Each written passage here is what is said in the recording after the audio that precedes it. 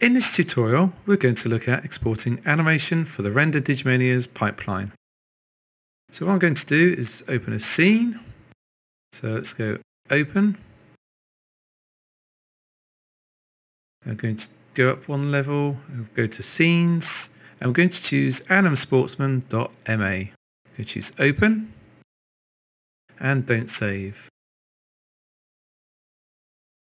Whilst this loads up, we can export one of two ways, by using FBX and by using Alembic. Okay, let's have a look. Let's have a look at this animation. So I just move this. Yeah, nice. As mentioned, we can export animation by Alembic, or we can export using this RenderDM exporter by FBX. I'll just stop the animation. So the RenderDM exporter script bakes all animation on the animation rig down to the joints, morphs and the bind rig. What we'll do next is fill in the required fields within this exporter. So let's select the geometry and let's start.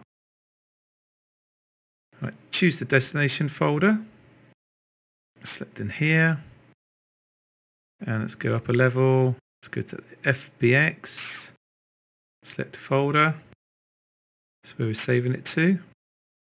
Next we want to find the presets, go to FBX and presets 2014.1, export, and we'll select the A1 animation FBX preset.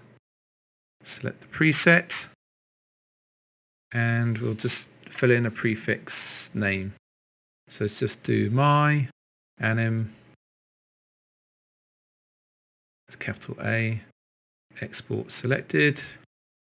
Now it's worth bearing in mind that this script is extremely destructive. It will import all the references, the script removes all the namespaces and checks for duplicate names, puts the slider range to the integers, it removes and recreates bind poses and bakes animation from the animation rig to the bind rig. Okay, let's press export selected and OK that. OK again. And we'll just close this window. Okay, let's go and find where we saved it to.